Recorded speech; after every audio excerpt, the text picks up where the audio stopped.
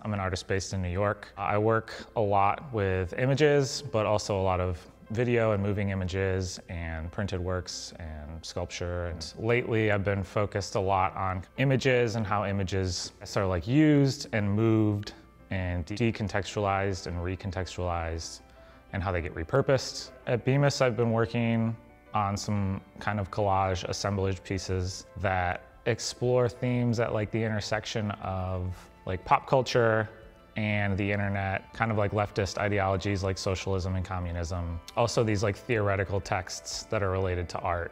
They like kind of look like dream boards a little bit. They also look like conspiracy boards. The intent there is, I think, visually represent sometimes how I feel when I'm like doing research or like looking at these things. Like I was just researching a home improvement episode, but like Mark and his friend are in this band and there's a scene where they're like standing there talking and his friend Ronnie's like wearing this anarchy shirt.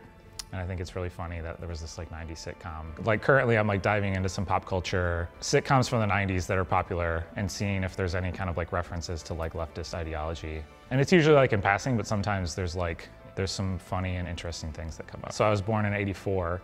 And so I really hadn't like thought about a lot of 90s stuff for the past 10 years, but now I don't know if it's like getting older and like you like remember those things, but I also feel like there's like this resurgence of kind of like all decades are showing up again. And so for me, it's mostly because like my references that I can like pull easily are from the 90s because there's just so much media that I consumed during that time, right? And I wasn't like politically active then at all because I was like 13. But I feel like the 90s were like this weird, like hopeful period a little bit. I don't know, like Clinton was in office, right? And people thought he was like doing a good job and the economy was doing well.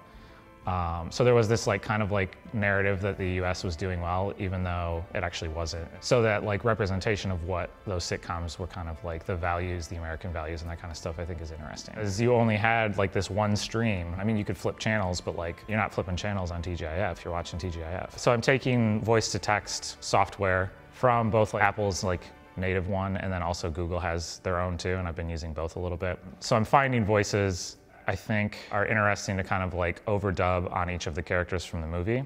And they're all based on kind of like non-English speaking countries' voices. Kate, the mom in Home Alone, she has the voice of Veena, which is the Indian English voice in Apple's kind of like speech synthesis software. Do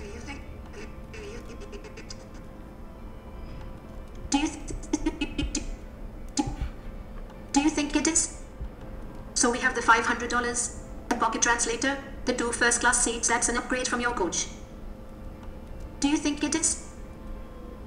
But who can tell? Like thinking about this idea of Home Alone as this like super kind of American 90s movie, kind of like white culture movie, I feel like, even though I know a lot of people who love it who are not white, I feel like it's like a movie that shows up a lot.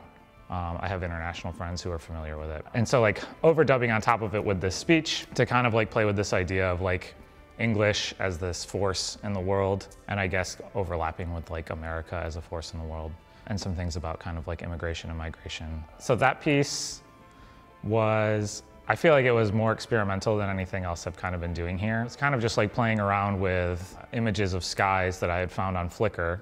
And there's this thing that like happens when you take a picture of a sky with your phone and it like auto generates this whatever profile your phone puts on it. And so the skies always end up looking like these crazy like gradient blues. The clouds are always like a little bit blown out. I feel like that quality is not super connected to reality, but you're very used to seeing pictures like that because people take pictures of the sky with their phone all the time.